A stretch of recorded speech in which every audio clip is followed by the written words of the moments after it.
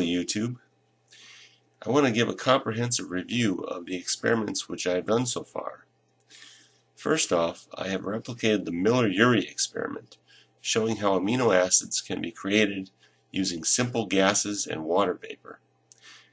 I have demonstrated how these amino acids can be linked together to form peptides using a volcanic gas, carbonyl sulfide. I have also demonstrated a potential mechanism to create purine nucleotide bases from formamide. I have shown how formaldehyde heated in the presence of certain bivalent alkali bases can produce sugars, including ribose. And lastly, I have attempted to create fatty acids using carbon monoxide and hydrogen under hydrothermal vent conditions. Of the experiments which I have done, I would say that they were all conclusively successful except for the last one.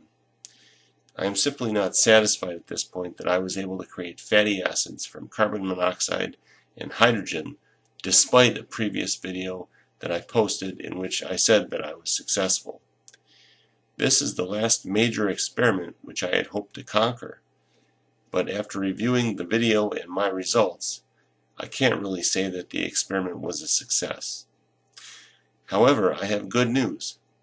I was able to find an article about this experiment, as well as many other experiments which were done to create biological molecules. The link for this article is in the description, and thank you for watching.